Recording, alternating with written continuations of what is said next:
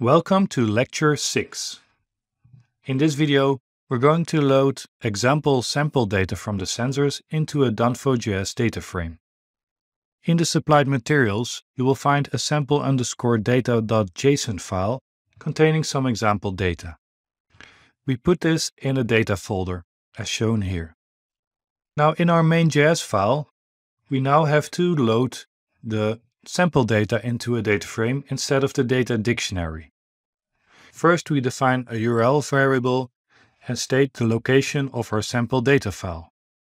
We can then use the fetch method on this URL to get a response which will contain our data. We convert this to JSON and then we get the data into a JavaScript object. And this we log to the console.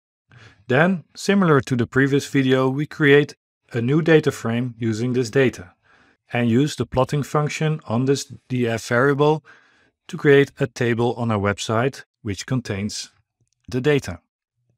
This is what it looks like on your website. And you will already see that there are some strange things going on with this data. We will dive into this into the next videos. For now, it's good to know that if we, for instance, use the describe function on a data frame as given in Danfo JS, which gives general descriptive statistics for each column, for instance, the average of the temperature. If we try to do that with our data, we get an error message. In the next videos, we try to solve these error messages by cleaning the data.